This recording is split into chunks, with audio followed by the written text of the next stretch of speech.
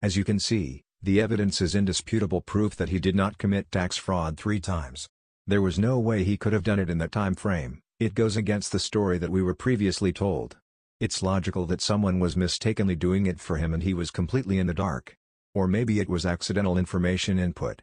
We cannot dismiss all possible actions until we can gather more evidence, have more time to explore possibilities, and find the real reason what really happened here.